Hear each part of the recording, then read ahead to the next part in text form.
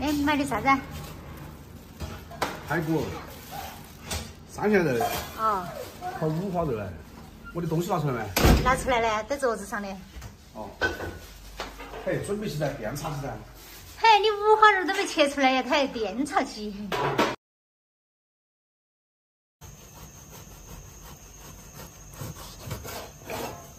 妈的，刀好钝了，我要走了那么多天，刀没磨过吗？不行，刀钝很。要想成其事，必先利其器。可惜我磨不来刀。叫爸爸来磨。哎，爸爸会磨刀。嗯。爸爸，来把刀磨一下。我说你跟猫儿戴起好看吗？哎，搞忘取了。说你那个头发少的，你还把它扛到，其实该丑吗？我忘了取了，纯属意外。妈把猫儿取了。他莫着急忙慌的，硬是想吃的很。啊，那个刀嘛磨出来就可以了噻。哎，看来还不错哎，会磨刀哎。磨到专业30年。哎呀，到这儿老脏了这些，不然的话就不好吃了。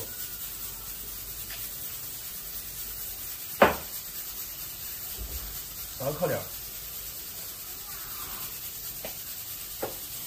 来点生抽，来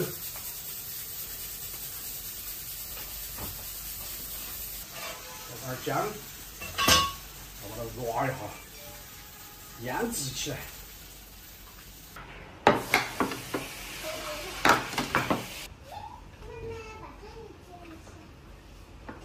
今天我坐那个位置，专门来烤肉。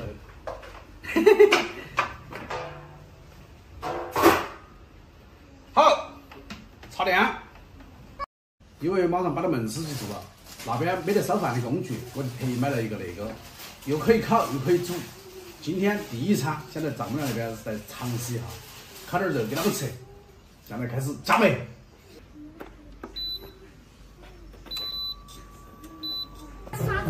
来，拿来。看儿们好激动啊！这是我。好久没吃烤肉了，是不是？啊，拿到。妹妹，儿妹脸都长圆了。因为那个锅烧热了过后有点烫哈，所以小孩子坐那边，我一个人坐那边。你今天为我们服务吗？哎，对。今天才是正宗的胖大厨，由你掌勺。这个我在屋头是喊的是我掌勺，好不好？没有吧？啊，你净说大实话。在我们儿妹面前，你都不要吹那些歪壳子了，没意义。我塞牙缝的那个，没有好多塞牙缝的，可完了再说。这个是牛排肉。稀饭都要齐了，该先吃烤肉啊。我都不想吃。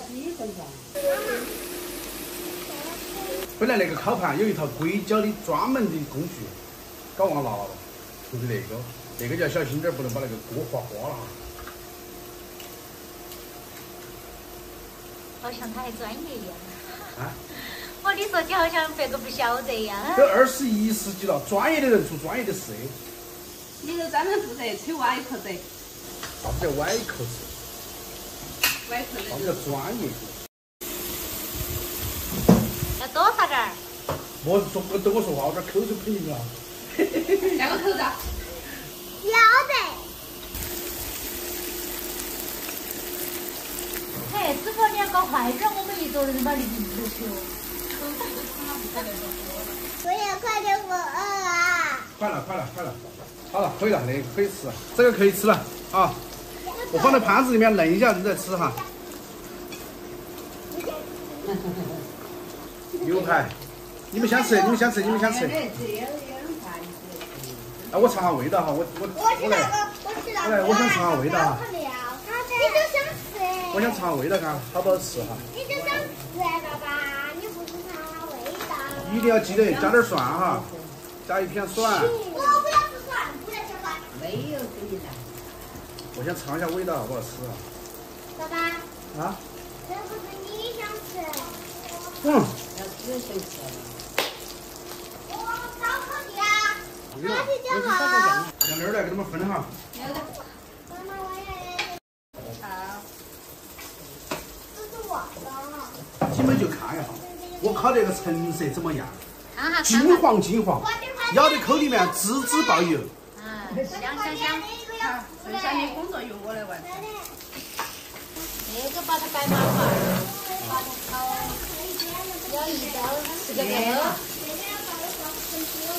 对呀，我烤的味道怎么样？好吃，好吃哈。怎么都好吃。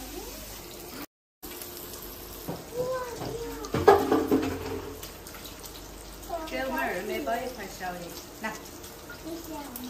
不客气。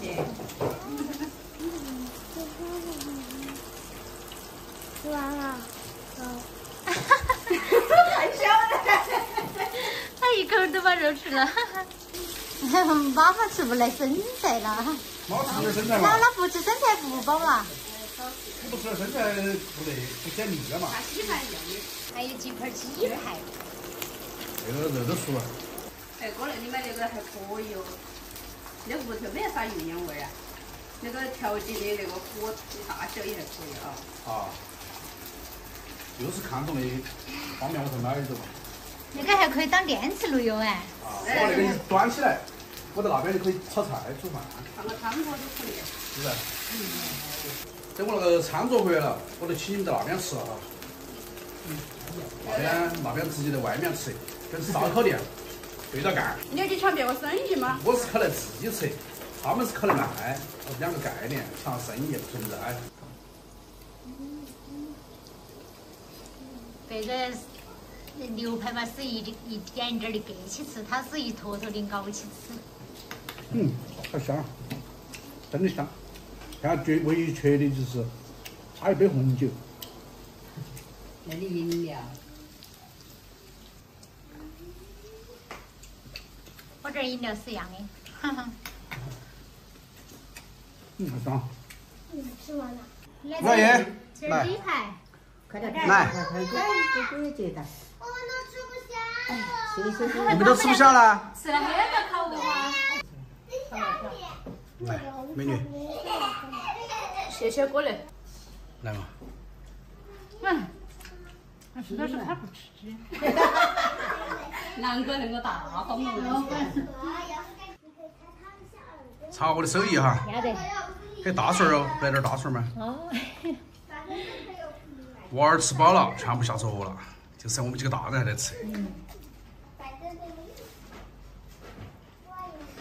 吃烤肉然后喝稀饭，这是什么操作呀？邻水有几个吃烤肉喝稀饭的？如果有的话，在评论区给我评论一下哈，我看看到底有好多人。我就是其中一个。我满以为在那个室内哈，烤点烤肉给你们吃，改善下口味。没想到小孩子比较喜欢，大人不是很喜欢。那个烤肉像那样子烤出来，肯定是比那个炭火烤出来，它的风味、口味是不一样的哈。确实味道很好吃。如果你们不相信，你们可以在家里面尝试一下。那个天气在外面吃烧烤，当然要氛围啊。像我们的一家人的话，在外面吃烧烤就有点没意思了，因为拿不起氛围啊，拿捏不住。视频就拍到这个地方为止，祝大家生活愉快。有事没事烤点烤肉，绝对是巴适得很。拜拜。哎，莫忘了绑过节的时候，要请我们在那边去吃。哎呀，那都不是事儿。